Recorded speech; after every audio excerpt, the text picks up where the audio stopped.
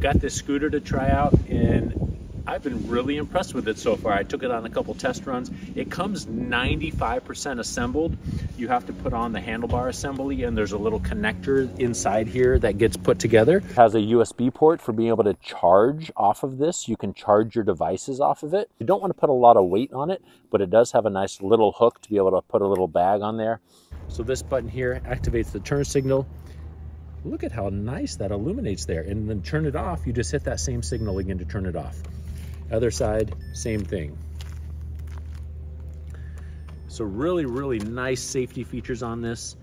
The headlight here, at night, it really shines bright. So we have that light there, and you can see the tail light as well.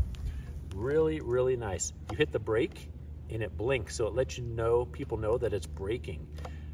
Really good intuitive features on this thing. Has a kickstand in case you didn't want to hold it anymore, to lay it down. And then to turn it off, just hold down the power button until the digital display turns off. Instead of it having a manual bell, it has a bell built into the handlebar here, which is a pretty nice way to be able to have it. Very comfortable ergo grip. Power button here, very intuitive. You hold it down and then the digital display lights up, lets you know how much charge you have, and then also tells you your kilometers per hour here. And how do you get going? Well, it has a sensor on it, so it won't go until it feels pressure on it. So I have to put my foot on it, get going, and then it'll get going.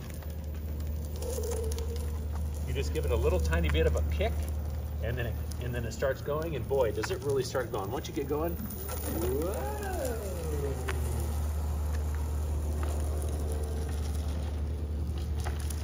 I had this thing up to 25 kilometers an hour. It even has a regenerative brake, so you can push this side here to brake. It also has a brake built in to the tail piece here. So if you wanted it to have two different braking systems, put your foot on here to brake, but then this one here works really well. I did this on a hill yesterday, and it was even able to get me on a nice grade hill down to be able to have me to stop on it.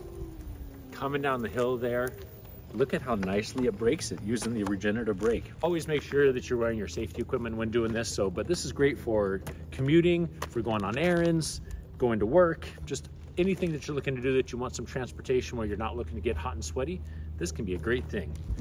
When you're done riding it, turn off, hold down the power button until the screen turns off. And then this folds down so it's nice and easy. Has a little safety lock on it so it can't come undone unintentionally. Push that safety lock down and you pull on that, and then the handlebar pushes down so that now you can transport it. Really sleek design, really easy to make happen. I really like this. I know you will as well.